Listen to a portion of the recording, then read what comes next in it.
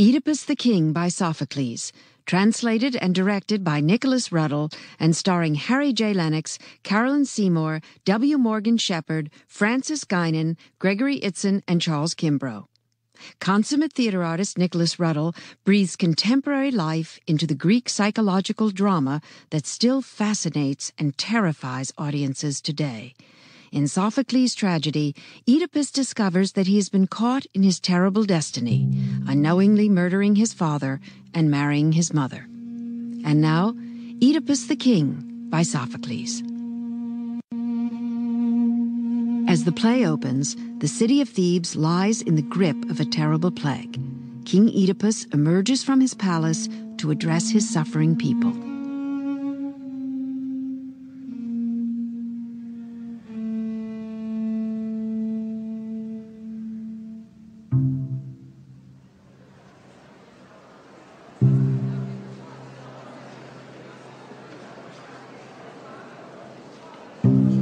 My children, you who live in the heart of this our city, living sons of ancient Cadmus, why do you come to these sacred altars?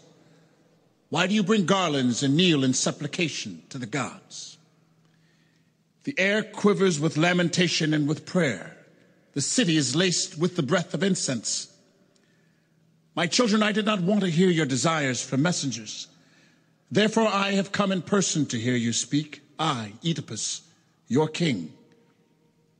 You there, since you are the eldest, speak on their behalf.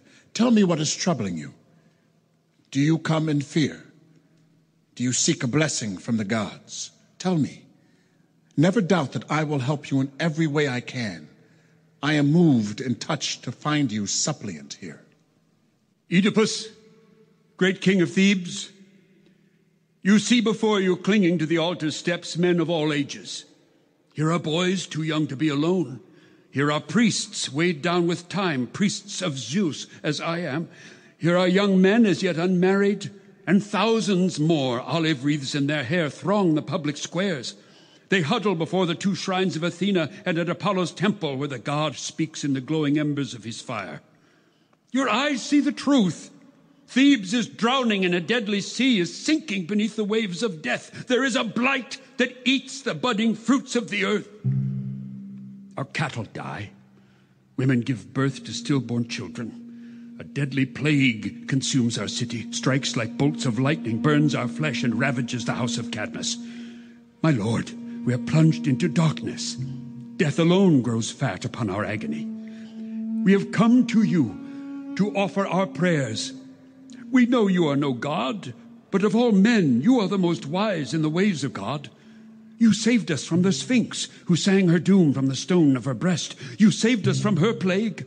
You knew no more than we. We could not teach you, but you saved us when the god touched your mind. Therefore, great king of Thebes, we turn to you. Save us. Heal us. Listen to the gods. Listen to the minds of mortals. Your wisdom saved us long ago. It can save us now when troubles seethe again. You are the pinnacle of nobility. Give us back our lives. Remember that we call you the liberator. Remember that we love you for your courage long ago.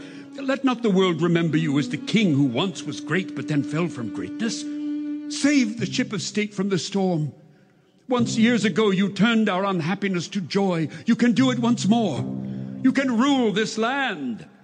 No man disputes your power, but rule over the living, not the dead.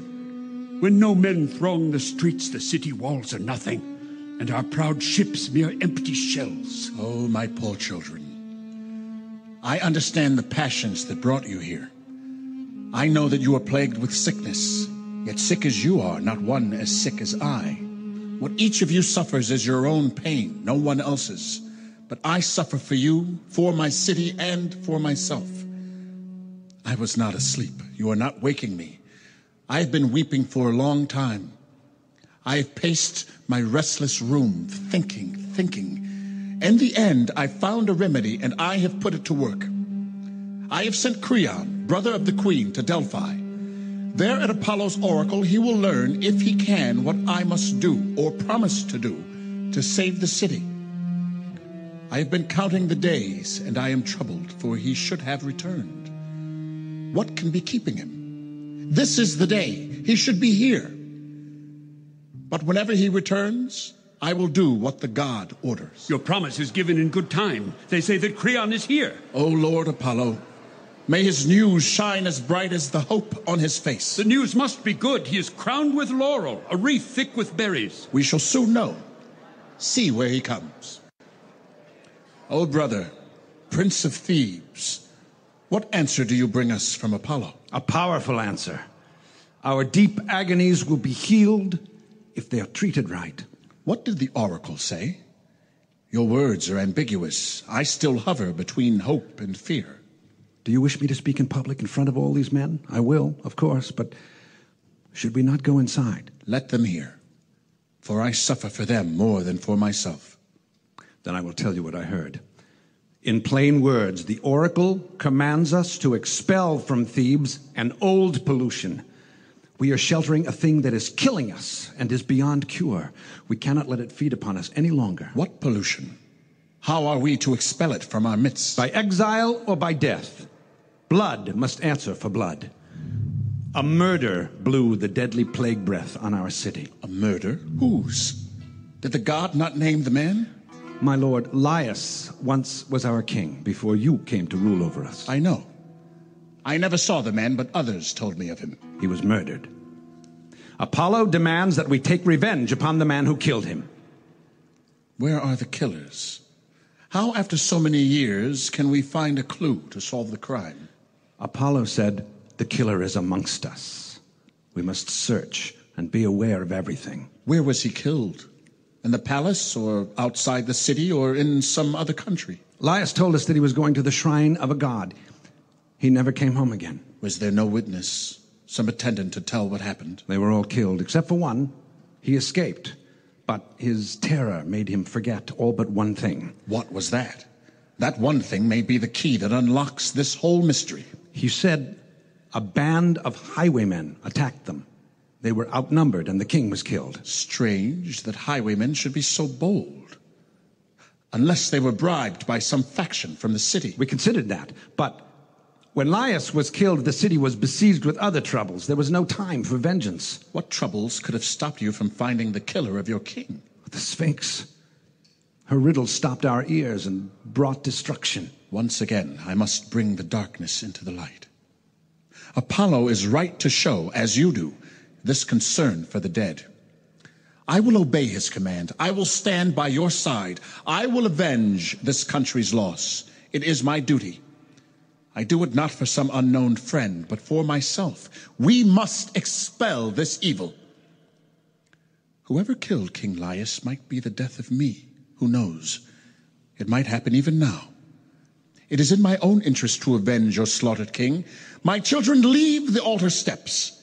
Raise the olive branches to the sun.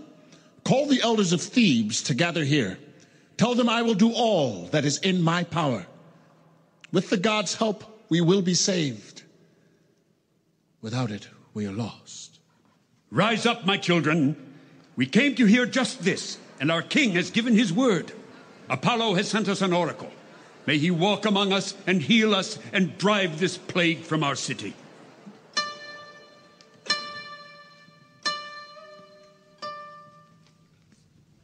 O sweet voice of Apollo, you bring the truth of Zeus to Thebes from your shrine of gold. What do you say to us? My heart trembles with fear. Apollo, god of healing, Hear us. Do you cast upon us a grief unknown before? Or in the circle of time awaken a remembered doom? Immortal voice, golden child of hope, Speak to us. We pray to Athena, daughter of Zeus. Defend us. We pray to Artemis of Thebes, her sister. Come to us now. Throned on high above your people. We pray to Apollo, distant archer. Once, when we were in the jaws of death, you drove the burning plague from us. Come to us now. Defend us. You three powers of heaven, descend and Save us. Oh, what griefs uncountable are ours. Our people are sick and dying. No man has the will to fight the god of death. The gentle earth lies barren. Women in labor groan in vain. Body falls upon body. Swifter than the flight of birds. Swifter than the wave of fire. Racing to the shores of night. Corpses litter the city streets. Death feeds upon death. Infection breeds, and there is no time to mourn the uncountable dead. Old grey women flock to the altars, weep and rend the air with prayers and cries of grief. Apollo, heal us! Athena, golden child of Zeus, turn your shining face upon our pain. The war god stalks our streets, no sword in hand, and yet we die. Fire encircles our screams. Send him to the ocean's depths, into the waves that kill the flames. What life survives the night dies in tomorrow's sun. Zeus, turn your fire upon him. With lightning strike the god of war. Apollo, stretch tight your golden bow. Loose your arrows in our defense. Artemis, race across our hills in a blaze of saving light. Dionysus, god of Thebes, come to us with your shock of golden curls, flushed with wine in the whirlwind ecstasy of your followers. Destroy the loathsome god of death in the conflagration of your joy. I hear your prayer. Listen to me, and I will teach you how to heal. You will find comfort and relief. I knew nothing of this story of Laius' death, knew nothing of the deed itself. How could I therefore solve a crime alone? But now, since I became a citizen after the murder, I make this proclamation to all my fellow Thebans. If anyone knows the man who killed King Laius, I order him to tell me everything. He shall have my thanks and a rich reward. But if you remain silent and attempt to protect yourself or a friend and ignore my commands, hear what I will do. I forbid the people of this country, where I am king, ever to harbor the killer or speak to him. Give him no place at your prayers or sacrifices. Hound him from your homes, for he it is who defiles our city. This the oracle has shown to me. And I hereby join with the goddess champion of our murdered king. I lay this curse upon the killer, whether he acted alone or with accomplices. May your life be a searing agony. This curse I even turn upon myself. For if it turns out that the killer breaks my bread and shares my hearth, I too must suffer. This is my command. Obey it for my sake, for Apollo, and for our country, which lies barren and diseased through the anger of heaven. Let us suppose the oracle had not spoken. Should the murder of your king, your noble king, go unavenged, this pollution had to be purged clean. And now that I sit upon the great man's throne, possess his wife, his bed, fathering children as would he if he had lived, I will be his avenger. For had not fate cut him down, he might have produced a son, a brother to my children. I now will become that son, as though in truth I were, and I will hunt the killer down. Vengeance for Laius. If any men disobey my commands, may the gods make their crops wither in the fields. May they never see the fruit of their loins. May they rot on earth. But to you who are loyal to me and approve what I have done, I pray that justice and all the gods look kindly upon you forevermore. I swear to you, my lord, that I accept your commands. I did not kill the king, nor do I know who did. My advice is this. Apollo posed the question. He should give the answer and tell us who the murderer is. Your advice is well taken, but no man can force the gods to speak against their will. May I then suggest a second plan? And a third, if need be. My lord, if any man can speak with the god, it is Tiresias. He might bring us to the light. I have already done it. Creon suggested it, and I have sent for him. I'm surprised he is not here. My mind is stirring now. Rumors from long ago, mere gossip. Tell me. I want to know everything. It was said that he was killed by travelers. That is what I heard. But no one knows the man who saw him die. Well, if he knows what fear is, he will run in terror of your curse. A man who can do a thing like that is not afraid of words. But here comes one who can capture him. Here is Tiresias, whose mind is fired by the god, and in whom truth lives and breathes. Tiresias, our prophet. You understand all things, the hidden mysteries of the wise, the high things of heaven, and the low things of earth. Though your eyes cannot see, you know of this plague that infects our city. We turn to you, our one defense, our shield. No doubt the messengers told you what Apollo said in his reply to us. One course alone can free us from this plague. We must find the murderers of King Laius. We must execute them or expel them from this land. Therefore, give us freely of your gift of prophecy. Save yourself, your country, and your king. Save all the people from this pollution of spilled blood. We are in your hands. There is no greater honor than for a man to serve his fellow men. Alas, it is a miserable thing to be wise when wisdom brings no reward. I'd forgotten that ancient truth. Otherwise I would not be here. What is wrong? Why this melancholy mood? Let me go home. Do not keep me here. It would be best if you bear your burden and I mine. For shame. No true-born Theban would withhold his gift of prophecy from the country that he loves. Your words, my king, lie far from the truth. I'm afraid that I, like you, will not speak true. Oh, speak. Hold nothing back.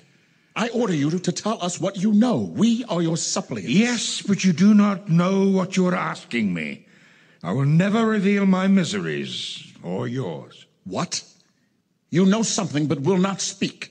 Will you betray us and destroy the state? I will not hurt myself or you. Why ask from me what I will never tell? You are a wicked man. Your silence would anger a lifeless stone. Will nothing loosen your tongue, melt your heart, shake you out of this implacable silence? You blame me, but do not see yourself. In your anger, you turn on me. Who could be calm when he heard you scorn the desperation of our city? Well, whether I speak or not, what will be, will be. That is true, and your duty is to tell me. I have nothing more to say. You can rage to your heart's content. Yes, I am angry, and I will not be silent. I will speak what is on my mind. I think it was you, yes, you who planned the murder, yes, and did it all, except the actual killing. And if you were not blind, you would have done that too. Is that so? Then hear me. I call upon you to obey the words of your own decree. From this day on, do not speak to me or to these citizens. You are the killer. You bring the pollution upon Thebes. Hold your slanderous tongue. You taunt me and think because you are a prophet you will go scot-free. I am free, for my strength lies in the truth. Who made you say this? You didn't find this accusation through your art. You made me speak. You provoked me against my will. I made you speak? Then speak again. Make clear your charges. Did you not understand the first time? Will you provoke me yet again? I have understood your meaning. Speak again. I say you are the murderer of the man whose murderer you seek. You will regret repeating so foul a slander. Must I go on and inflame your anger even more? Say all you want. It will be a waste of breath.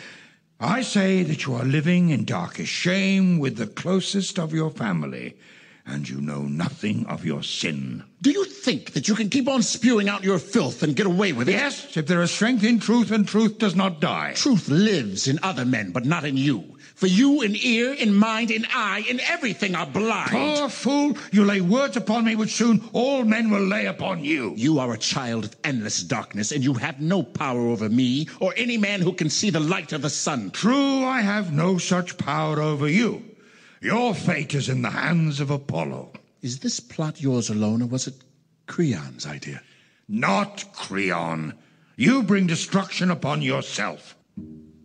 Wealth, power, the art of being a ruler, kingship, the admiration of one's subjects. What envy these things breed if Creon, whom I trusted, who was my friend, seeks in secret to overthrow me. All for this position of majesty which the city gave to me, though I did not seek it.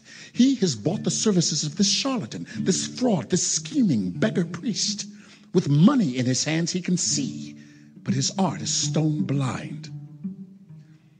You there, tell me, when did you ever prove that you were a true prophet? When the Sphinx was destroying the city with her riddles, why could you not save these people? The riddle could not be solved by guessing. It needed the true art of prophecy, and you were found wanting. Neither the birds of the air nor the configurations of the stars could help you. It was I who came here, Oedipus, an ordinary simple man. I stopped the mouth of the Sphinx. I did not need omens. I needed only my native wit. And you seek to overthrow me? You hope to reign with Creon in my place? You will regret it, you and your friend Creon.